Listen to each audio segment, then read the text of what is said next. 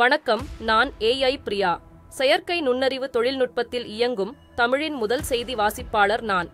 தமிழகம் மட்டுமில்லாமல் இந்தியா முழுவதும் பரவி வரும் டெங்கு நாள்தோறும் மக்களை அச்சப்படுத்தி வருகிறது. இதனால் டெங்கு காய்ச்சலினால் பாதிக்கப்படுபவர்கள் மற்றும் இறப்பு விகிதம் அதிகரிக்கின்றது. டெங்கு காய்ச்சலை கட்டுப்படுத்த தமிழ்நாடு அரசு பல்வேறு நடவடிக்கைகள் எடுத்து வருகிறது.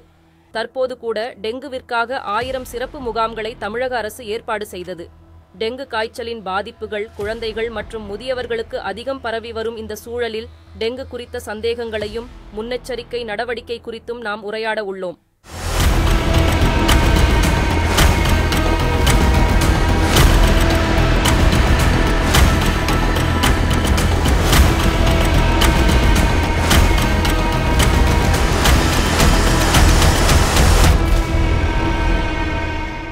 டெங்கு குறித்த நமது கேள்விகளுக்கு பதிலளிக்க சிம்ஸ் மருத்துவமனையின் மருத்துவர் டாக்டர் சுந்தரராமன் நம்முடன் இணைந்துள்ளார்.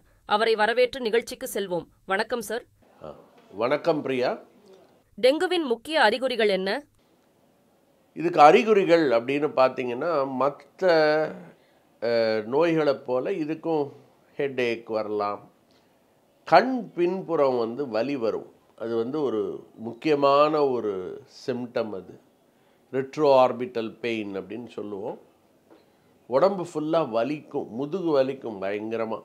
இதனுடைய இன்னொரு பேர் பிரேக் பேக் போன் ஃபீவர்னு பேர். ஸோ பேரை மாதிரியே அது முதுகு உடைந்து விட்டால் எப்படி இருக்கும் அந்த அளவுக்கு வலி இருக்கும். உடம்பு ஃபுல்லாக வலிக்கும், ஆல் மசில்ஸ் வலிக்கும், ஆல் ஜாயிண்ட்ஸ் எல்லாமே வலிக்கும். இதனுடைய ஒரு சிஸ்டர் தான் கொஞ்ச நாள் முன்னாடி நம்ம எல்லாரையும் பாதித்த சிக்குங்குனியான்ற வைரஸ். அது ஜாயிண்ட்ஸை மட்டும் பாதிக்கும். அதுவும் இதே ஈஜிப்டை கொசுவால் வருது. இப்போ அவ்வளோ காமனாக நாங்கள் பார்க்குறதில்ல. ஸ்பராடிக்காக எப்பாவது 1-2 கேசஸ் வருது. ஆனால் டெங்கு ரொம்ப காமனாக இருக்குது. டெங்கு ஆக்சுவலாக ஃப்ளாவி வைரஸ் அப்படின்ற ஒரு வைரஸ் மூலமாக தான் வருது. நான் ஈடிஸ் ஈஜிப்டை கடிச்சா வரும்னு சொன்னேன். அது ஈடிஸ் ஈஜிப்டை கடிக்கிறதுனால வரல.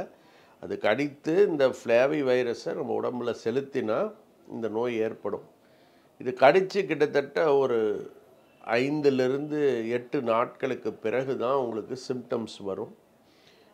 ஆரம்பிக்கும் பொழுது மற்ற காய்ச்சலை போலத்தான் இருக்கும். ஆனால் ஆரம்பித்த கொஞ்ச நேரத்திலே பார்த்திங்கன்னா ஹை ஃபீவர் இருக்கும்.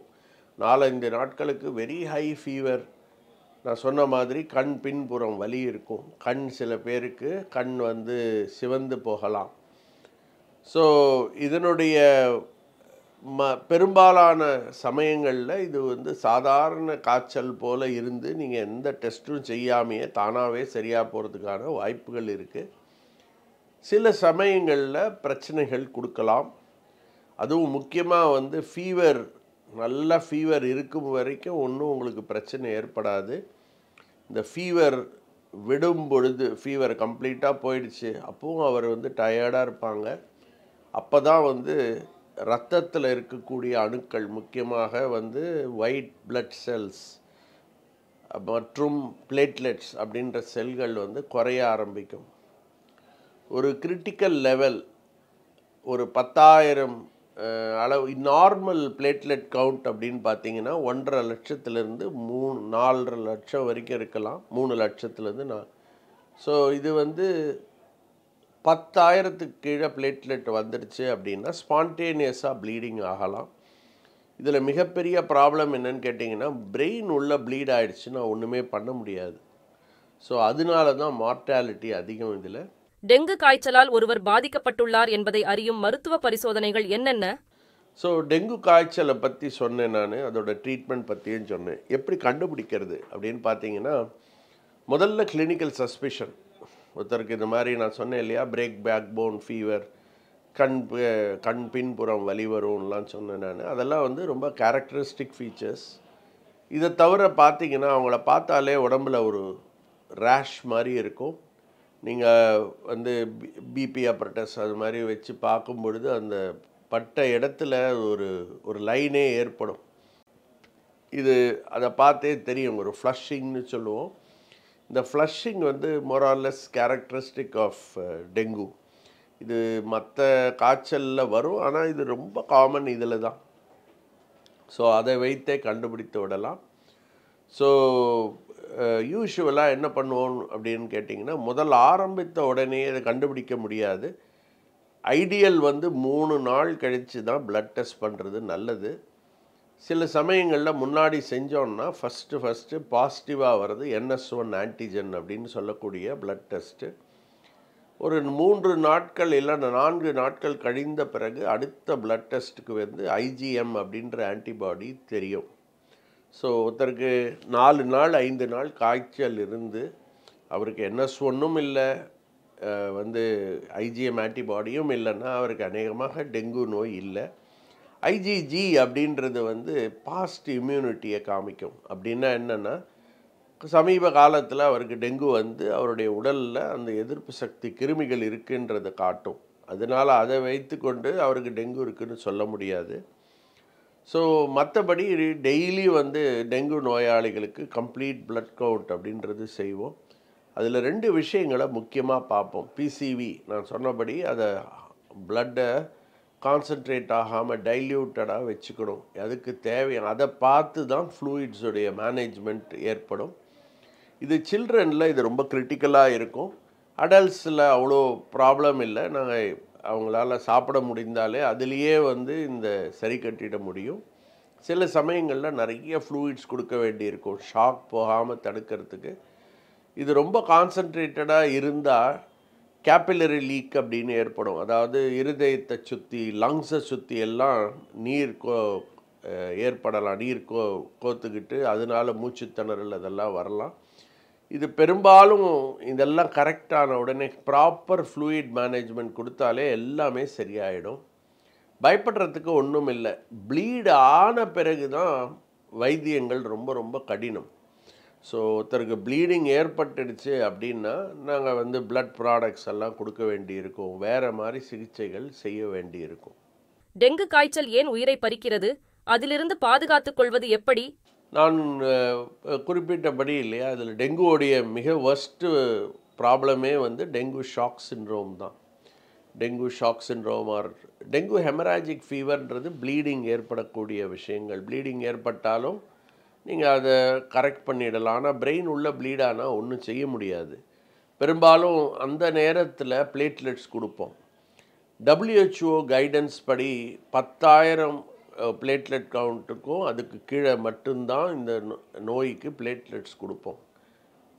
30,000லாம் இருந்தால் கொடுக்க மாட்டோம். ஸோ ட்ரீட்மெண்ட் அகெயின் ஃப்ளூயிட்ஸும் இதுவும் தான் தான். ஸோ அதுலேயே சரியாயிடும். ஸோ இதை எப்படி தடுக்கிறது அப்படின்னு கேட்டிங்கன்னா, அதுக்கு ப்ராப்பர் ஃப்ளூயிட் மேனேஜ்மெண்ட் அந்த நேரத்தில் அவங்கள எப்படி பார்த்துக்கணுன்னு பார்த்து அவருடைய இன்டேக் அவுட்புட் பேலன்ஸ்ன்னு சொல்லுவோம். அவருடைய யூரின் எவ்வளோ போகுது, அவருடைய உடம்புல எவ்வளோ நீர் போகுது அப்படின்றது.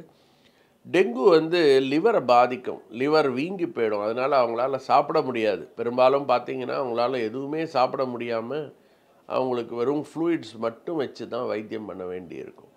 டெங்கு காய்ச்சலை போக்கும் மருத்துவ முறைகள் என்ன?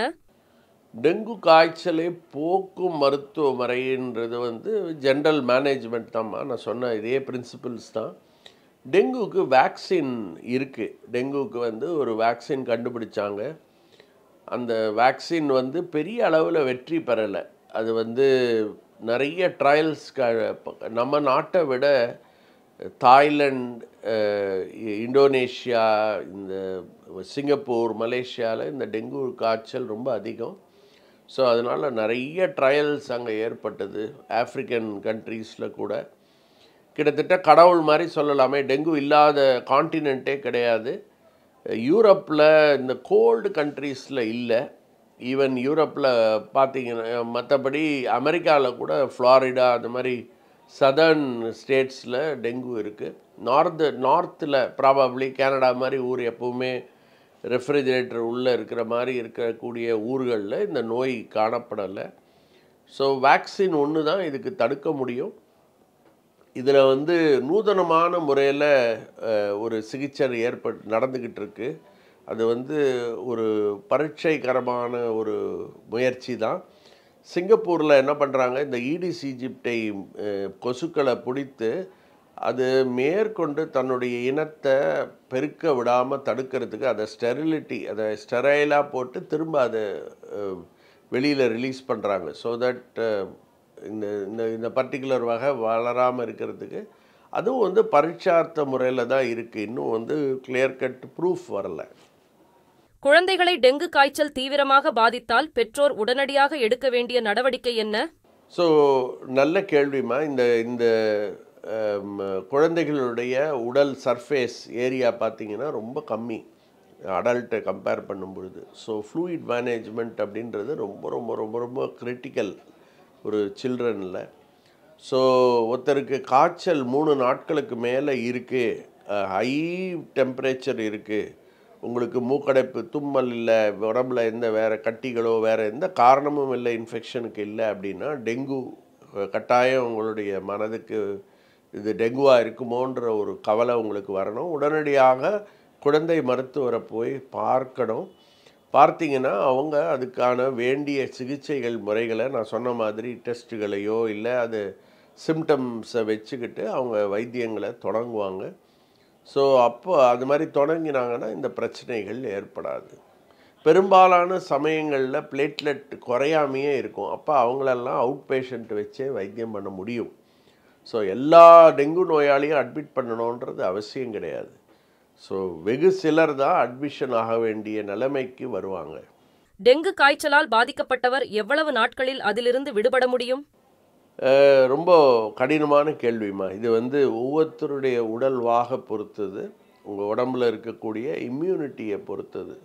பெரும்பாலான சமயங்களில் 4-5 நாட்களுக்கு பிறகு காய்ச்சல் வந்து 4-5 நாட்களுக்கு பிறகு தான் குணமடையும். உதாரணமாக சொல்கிறேனே, இந்த நோய் கண்டுபிடிக்கிறதுக்கே 3 நாள் ஆகிடும். 3 நாளைக்கு பிறகு 4 நாள் கழிச்சு அப்படின்னா கிட்டத்தட்ட 1 வாரம் 10 நாளில் தான் அவங்க கம்ப்ளீட்டாக ரெக்கவர் ஆவாங்க. இது என்னதான் இருந்தாலும் ஒரு வைரல் காய்ச்சல், டெங்குவும் ஒரு வைரல் காய்ச்சல்ன்றதுனால போஸ்ட் வைரல் ஃபெட்டீக்னு சொல்லுவோம், போஸ்ட் வைரல் பயால்ஜியாஸ். அதாவது காய்ச்சல் உங்கள் உடலை விட்டு போனாலும் உங்களுக்கு ஏற்படக்கூடிய களைப்பு, அயற்சி இதெல்லாம் வந்து கிட்டத்தட்ட 3 மாதங்கள் வரைக்கும் கூட இருக்கும். எல்லாருக்கும் இருக்குன்னு சொல்ல முடியாது, ஒரு 10% ஆஃப் இண்டிவிஜுவல்ஸுக்கு இருக்கலாம். டெங்கு காய்ச்சல் பாதிக்கப்பட்டவர்கள் எந்த விதமான உணவுகளை சாப்பிட வேண்டும்? டெங்குக்கும் உணவு பழக்கங்களுக்கும் எந்த தொடர்பும் இல்லை. நான் சொன்ன மாதிரி முக்கியமானது ஃப்ளூயிட்ஸ் தான். ஏன் ஃப்ளூயிட்ஸ் வேணுன்றதையும் சொன்னேன் நான் உங்களுக்கு. எளிதில் ஜீரணம் ஆகக்கூடிய உணவுகளை எடுத்துக்க வேண்டும். ஏன்னா இது டெங்கு நான் சொன்னபடி லிவரை பாதிக்கும். லிவர் வீங்கி போயிடும், லிவர் வந்து வேலை செய்கிறது தடைபடும். லிவர்ன்றது வந்து உடலில் இருக்கக்கூடிய மிகப்பெரிய ஜீரண உறுப்பு. அது எல்லா வகையான சத்துகளுக்கும் ஜீரணம் ஏற்படுவதற்கு காரணகர்த்தா அதுதான். புரதமாக இருக்கட்டும், புரோட்டீனாக இருக்கட்டும், கார்போஹைட்ரேட்டாக இருக்கட்டும், எல்லாமே எல்லா டைஜஷன் எல்லா மெட்டபாலிசமே லிவர் மூலமாக தான் நடக்குது. So when liver is at strike உங்களுக்கு சாப்பிட முடியாது. ஸோ என்ன எளிதில் ஜீரணம் ஆகக்கூடிய உணவுகள், பெரும்பாலும் திரவ வகை உணவுகள் எடுத்துக்கலாம். சரியா? மக்களின் சார்பாக இதுவரை நான் எழுப்பிய கேள்விகளுக்கு பதிலளித்த டாக்டர் சுந்தரராமன் அவர்களுக்கு நன்றி. இதுபோன்ற தகவல்களை தெரிந்து கொள்ள நமது டாக்டர் சுந்தரராமனுடன் இணைந்திருங்கள். நன்றி, வணக்கம். பிரியா, நன்றி. நீங்கள் இந்த வாய்ப்பை கொடுத்ததுக்கு எனக்கு மிக்க நன்றி. உங்களுடைய ஐயங்கள் உங்களுடைய எல்லாத்தையும் நீக்கினேன்னு நினைக்கிறேன். வேறு ஏதாவது டவுட்ஸ் இருந்தால் நீங்கள் எப்போ வேணால் என்னை அணுகலாம். நன்றி.